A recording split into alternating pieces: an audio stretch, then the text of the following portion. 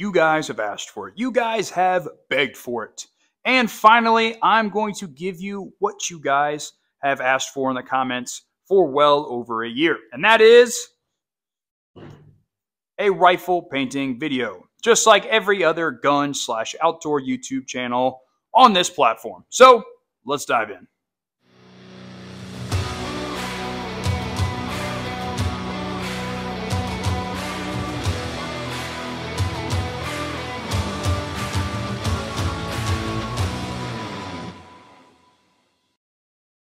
Painting your rifle can be a big decision for a lot of people because we invest a lot of money and time and care into building our rifles. And I struggled with it for a really long time as well. I was like, man, I spent all of this money on this rifle. If I paint it and I don't like it, it's never going to be the same again. And then one day I just grew up and painted my rifle. And I have loved it. Now all of my rifles are painted. However, this rifle needs to be repainted. The green turned out a little more gray than I like, and it has a little bit more tan than I truly had wanted. Plus, I've added some different parts and whatnot over the past year or so.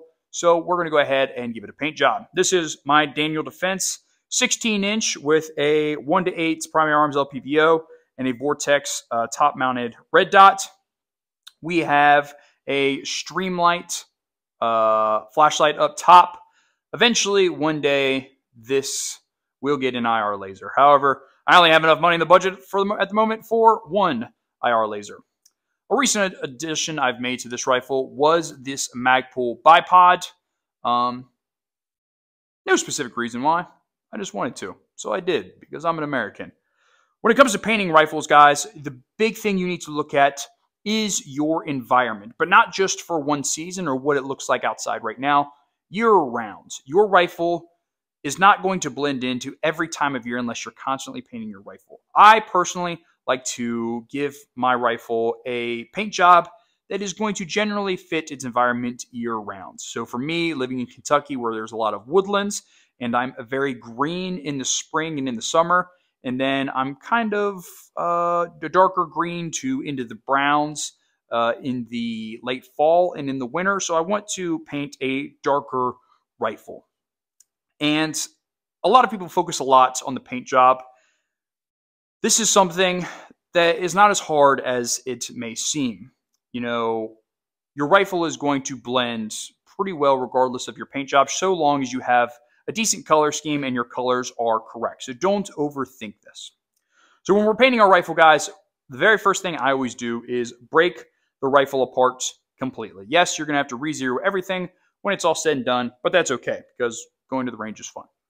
But I'm going to break everything down, and I'm going to take masking tape and protect everything that is important, such as the magwell, my muzzle device.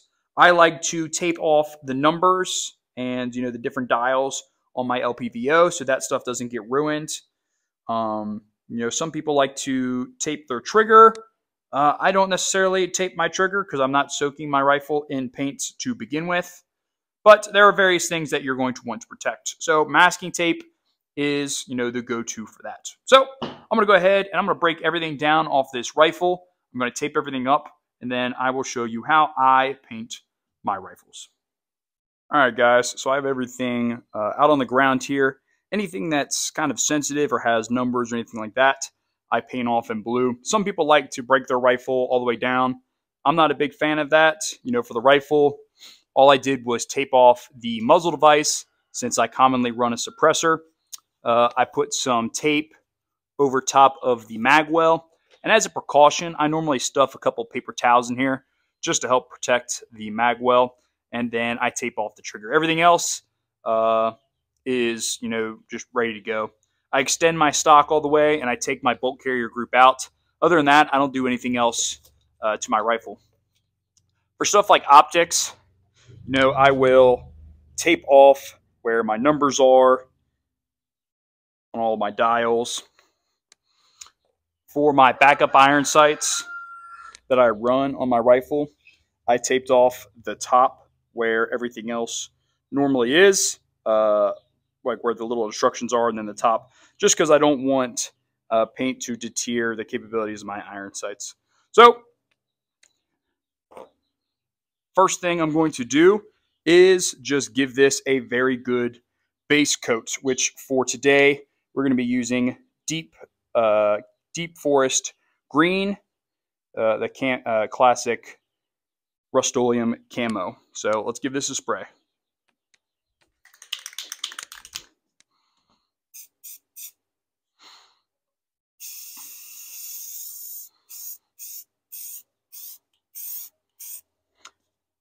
And for this stuff, guys, we are not trying to soak everything.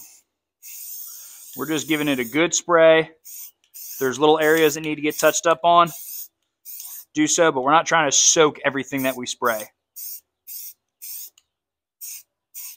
Make sure we get all of the angles. That way we can do this all in one swoop.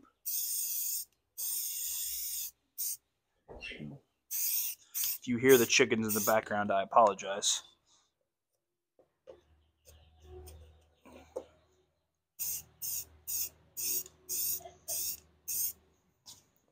Like I said before, I'm going to go with a lot less brown this time. I guess I should say more of the desert, the coyote.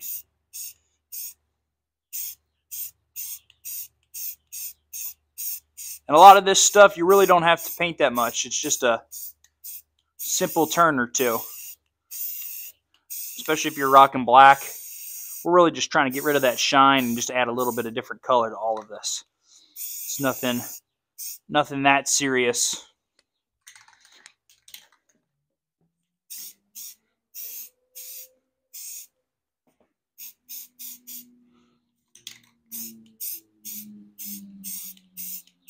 Like I said before, guys, make sure you're getting all sides, all angles.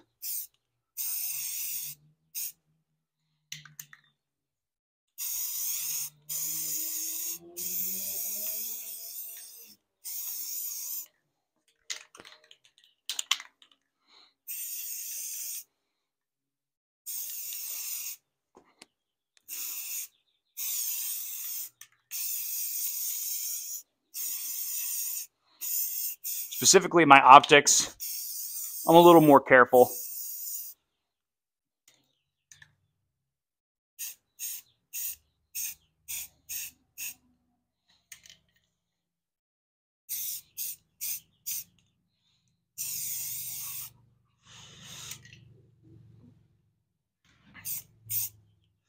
Another thing with this, guys, is we don't want to leave blobs of paint on our rifle.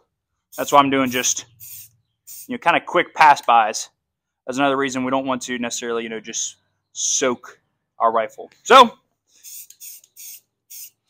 I'll give this, I would say, probably about 45 minutes to dry. And I'll come back and I'll flip it over, and then I'll do some touch-ups depending on what needs to be done, and then we'll get into some striping. All right, guys, we have our base layer done with the green. Now it's time to do, some accessory painting to this. You can use different things like cloth netting. You can cut out stencils. You can grab natural vegetation. Whatever it is you really like to do, depending on the pattern that you're going to try and accomplish. I'm going to take something like this manila folder and just cut some stencils out with it, and then paint on various patterns onto this rifle. I'm a big kind of like stripe and curve kind of guy, something that breaks up, just the monotonous of the green paint. And another thing with this, guys, is if your paint comes out like a little smudged in one spot on a certain part of your rifle or something like that, don't freak out about it, and don't try to overpaint it to try and fix it, because this rifle is going to look really, really, really pretty for right when you get done painting it. And then so long as you're training like you're supposed to, the rifle is going to get all dirty again anyway. So let's go ahead and cut out some stencils. So I have just a few random kind of curved pattern lines cut out in this one half of the manila folder. And for this, I'm just going to be using the Streets black camo Rust-Oleum. And for this, guys, it's just completely random patterns. it's nothing specific. I will, kind of lay that on there just like that, and I'll just real lightly come across something like that. Now I have just a real nice black line that kind of breaks up that pattern, and I'll do that, for all of this. I'll just give it a few random sprays, just breaking everything up, and it doesn't have to be a lot. Do not, overcorrect. Just get a few random patterns in here, however you see fit. I'll take one right there and just boom. I got a single stripe through there.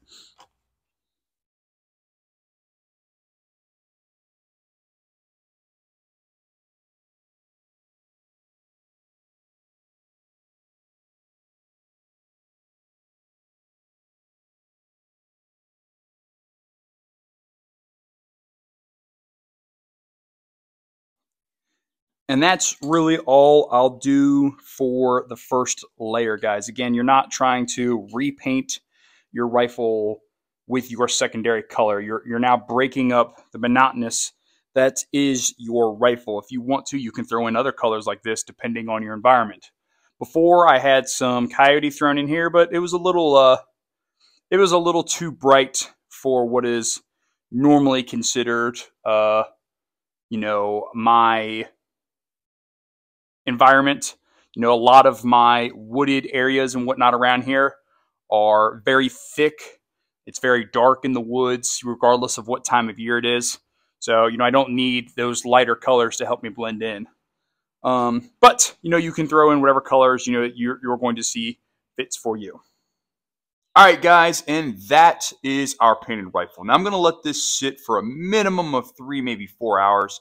If this was a project you did during the day, just go ahead and let it rest overnight. For some reason, when this paint really starts to dry, the paint color really starts to settle in nicely. But this is what we have, guys. Now, one thing I did not mention before was painting IR lasers. This rifle obviously does not have an IR laser, but on my other rifle, I do have an IR laser, and that rifle is also painted. But I did not paint the IR laser. And you may ask why, because the IR lasers normally come in a rather shiny kind of finish. And that really just is truly resale value. I really don't care about the rifle resale value because I'm not in the business of reselling rifles per se. But for IR lasers, a lot of us are probably getting in at some sort of budget level option before we start moving on to bigger and better things. And, you don't necessarily want to potentially ruin your resale value of something like that. That's my own personal opinion. Everybody might not share that opinion, but that is my personal opinion. However, if you are happy with your IR laser and you don't foresee yourself switching that out, you can go ahead and paint that. Just know that on the IR laser, there is a lot of little things that are going to need to be covered over with tape. But you can do it with the IR lasers. And this is not the finished step of camouflaging your rifle, guys. This is just a starter step. If you live in any type of vegetative environment, you're not going to be able to paint your rifle to truly match what your environment looks like because, one, your environment goes through various stages of life throughout the year, through seasons, and its color is going to change. But unless you're in something like the desert, you can get away with painting your rifle a nice coyote color with some black and whatnot. You're not going to be able to match your environment. So the next step to this is adding some sort of cami netting or ghillie netting to this rifle, and then further past that, adding actual vegetation from the environment in which you're in if you're doing something operational. If you're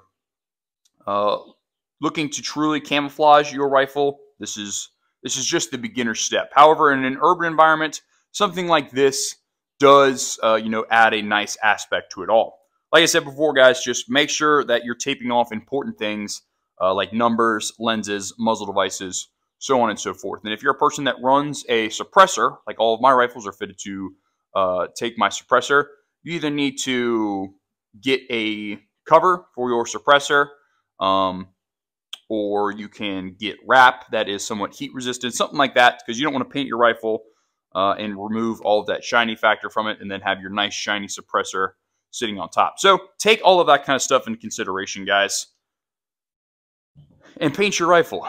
I'm no longer asking. Paint your rifle.